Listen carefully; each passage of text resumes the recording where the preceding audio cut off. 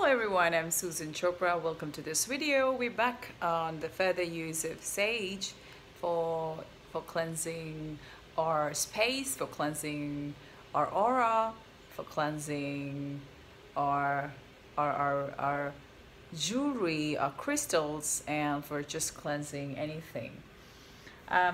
So like I always insist, what's the most important part in this exercise is your intention. As it's very, very essential that you set a clear intention.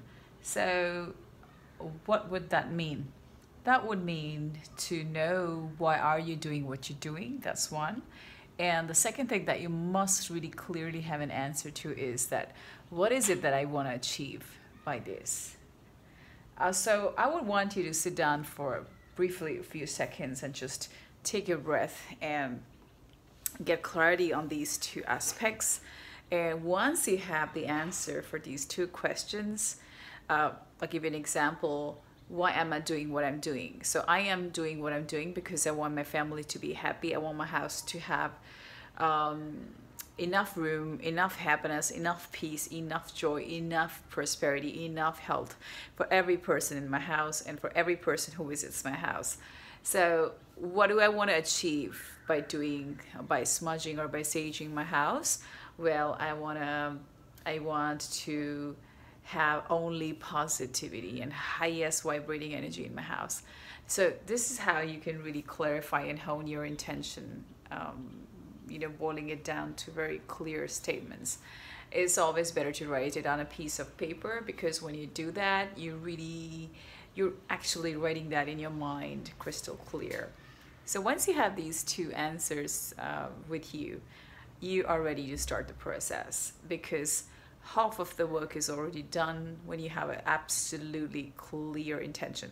Next very important thing is your mood when you're performing this ritual, because you really have to be vibrating at that highest point of energy where you really want to just do it and achieve your target. So make sure you're 100% at that level of energy of wanting to do this and putting an end to that which you feel is not needed for yourself or for your family.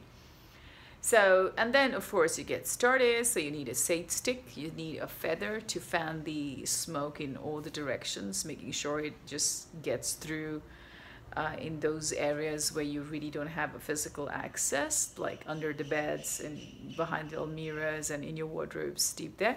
So a feather would really facilitate that free movement of the wind.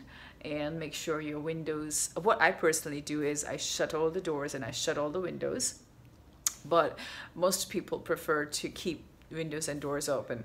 But personally, my angels guide me, you shut the doors first. So I trap the negativity first, and once I'm ready with my sage, so that it doesn't have any room to go, and I fan a lot of sage, and then I let it be for 15 minutes like that, and that's when I open the windows and the doors, and turn on the fan so that all of that gets to leave through that exit and have an exit point. And yeah, the results I get are fascinating, because my house vibrates sparkling positive energy, and it works miracles for me, and I see an up in all avenues of my life. And it's happy, happy, happy times. So try smudging sage this way. And of course, take care if you're allergic or you can't tolerate too much smoke around you, then you're so much better to keep your exits open. So just at the same time when you're smudging the sage. Thank you. Hope this serves you. Angel blessings.